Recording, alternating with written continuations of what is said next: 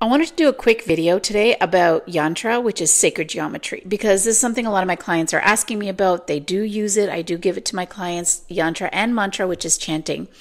And the reason that I do this is because manifestation always comes down to the same thing. Can you shift your frequency to match the frequency of your desire? And can you hold it there until you have your desire in the 3D, until you physically have what it is that you're trying to manifest? Where sacred geometry and where chanting come into play here is that these things help you shift your frequency, shift your vibration. So when you have sacred geometrical patterns, each of them is associated with sound, which is vibration. Same thing with chanting, it's associated with sound. All of these sounds hold specific frequencies. For example, frequency of abundance, the frequency of wisdom, frequency of courage. So whatever frequency you need to cultivate to manifest your desire, you can do that by meditating on sacred geometry or chanting.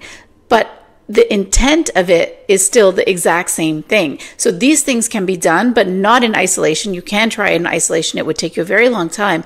But when you do this in conjunction with shifting your mindset, with taking action, with actually paying attention to what your blocks are and releasing resistance, it can aid you in that process.